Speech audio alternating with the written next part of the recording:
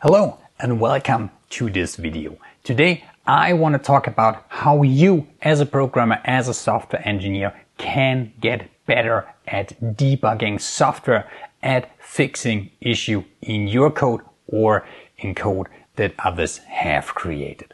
But before we do that, let me first introduce myself. My name is Florian. I'm a computer science professor. I have more than 20 years of experience in software engineering, and my mission is to help you grow your software career, to get better at software engineering, get better at programming. And that's why I'm making these videos. So if you are interested in that, then please subscribe to my channel. Now, let's get started. What's the best way to get better at debugging, to fix problems in a more effective and efficient way?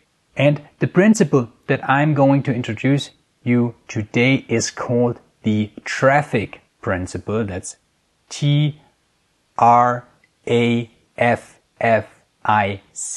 traffic, as in traffic with cars and motorcycles and so on. And each of the letters in traffic stands for a specific step during debugging.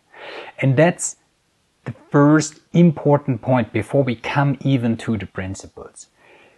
The worst thing you can do in debugging software is doing it in a chaotic approach, fixing something or making changes, checking whether it's fixed or not, making another change, checking whether it's fixed, and so on and so on.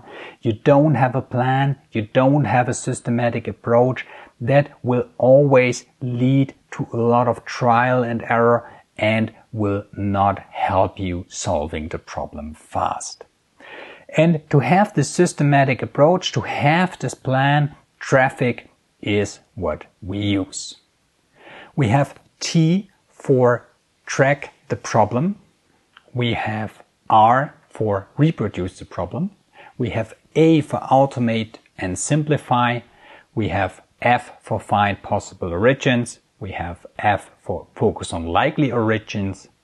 We have I for isolate the infection chain. And then we have C for correct the defect. And now we will go through the individual steps and I will explain how to do them. Let's start with T as in track the problem. The first thing you need to do when you have found your bug, or maybe even a user has found your bug and you got one of these famous, oh, the software crashes, but I don't know why and what I did emails. Once you are there, important is to collect information about the problem, to document the information about the problem and write a problem report, write a summary. There are various techniques and templates you can use for that. Important is that you select something that fits your use case, and you can also just write down everything you know in an unstructured way here. That's okay as well. So first step, track the problem. Second step is reproduce the problem. Now that you have learned when the problem appears, what is the environment looking like when the problem appears, and so on, you are trying to reproduce the problem on your system, on your machine. And this is sometimes really hard, right? Sometimes we also have this works on my machine effect. Whatever you do on your machine, it's perfectly fine. And once you push it out into the field, it stops working and creates problems. So you need to figure out how to reproduce the issue, how to get the same problem on your machine. You might need to do changes on your local environment to make that happen, but it's important that you are able to reproduce the issue. Also, some advice here: if you observe a problem during testing in the field, let's say it's a reset or a crash of the software, and you only see this once during your testing, but after that you run the test again and it's gone, right? Don't think that the problem has magically solved itself, right? The problem is still there. You just didn't hit the one specific execution sequence where the problem is actually showing itself. But be sure, once you push it out to 100, 1,000 or 1,000,000 users or systems or whatever, how you publish your software, you will see it again. So it's important that you understand where this sporadic issue is coming from. Okay, now that we are able to reproduce the issue on our machine, the next step is to automate and simplify.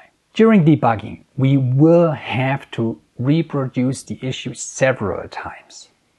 And also later on, once we have corrected the issue, to test whether we have really fixed it, we need to reproduce the problematic sequence several times. So it's important that we ideally automate the reproduction of the problem and simplify the reproduction of the problem. Think of an issue where you need to do 1 hour data processing calculations before you even are in the critical section where your problem appears. You need then to find a way to somehow get rid of this 1 hour, because you don't want to make a change and then wait for an hour until you can test your code. So the idea here is, what can you do to make reproduction of your problem easier? Maybe by stopping code, by providing values that you know are already problematic, by collecting data from the pre-processing and storing it and then giving that to your software rather than doing the computation every time you run the code. Things like that, right? Automate and simplify reproducing the problem. Then once you are able to reproduce the problem and you know where it's coming from, or at least where it's showing itself, go back from there. Check the data flow, check the control flow, analyze the code, and come up with ideas what might be possible origins of the problem, right? Really go through the code and check, okay, maybe it's coming from there, maybe here it could be problematic, here could be problematic, here is something I need to check. So you basically write down, or you can also do this in your head depending on how much possible origins you have, different ideas of what could be causing the problems. And once you have your list of possible origins, the idea is then to focus on the ones that are likely, right? We focus on the likely origins. There are some that are more likely than others, so start with them first, analyze them first, and then go step by step. And then once you have found something that is causing at least a symptom of your issue, that is causing the crash, right? You have found the null pointer. Then go back in the infection chain. Why do we call it infection chain? The idea is that the null pointer that is crashing your software isn't the actual defect. It's not the problem. Similar to having a running nose. The running nose is not the actual root cause of you being sick. It's something else, right? So now we have found the symptom, we have found the running nose, so we have found the null pointer, and now we need to go back in the data and control flow and figure out what's the actual root cause, what's the infection chain through the software. And then once you have done that, we are at C, correct the defect, because now you have found what's causing the null pointer. Maybe it's a missing condition in an if statement, or it's something else, right? But now you have found it, you can fix it, and after you have fixed it, the important thing is to test, right? You test for one, have I now fixed the bug that was reported to me? Have I fixed the actual issue? That's step number one. And then, equally important, step number two. Did I break anything while fixing the bug? Because that's very often forgotten from beginners. They only focus on the bug at hand, but don't ensure that the software is still working overall. And that's very, very, very important that you do that, that you still make sure, did I not break anything else. Something that's also happening quite often is, for instance, you are fixing a bug in the positive case of something and you forget the negative case, right? You only worry about the if, but you never look at the else. Things like that is something that you always should check and make sure that your software is still properly working. So that's my plan that I use when analyzing issues, when I'm debugging software.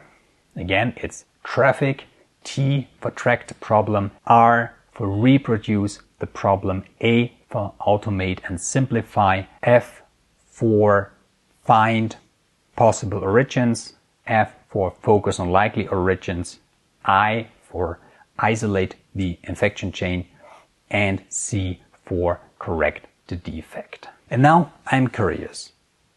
Did you already know of the traffic principle, or was it new to you? What are you using to debug? What's your plan there? What's your strategy there? Do you think the traffic principle will help you in debugging? Let me know in the comments below. And of course, if you found this video helpful, entertaining, or liked it, then please smash the like button to let me know that you enjoyed it. And of course, if you want to further grow your software engineering career, if you want to learn more about programming and software engineering, then please subscribe to my channel so that I can see you in the next video.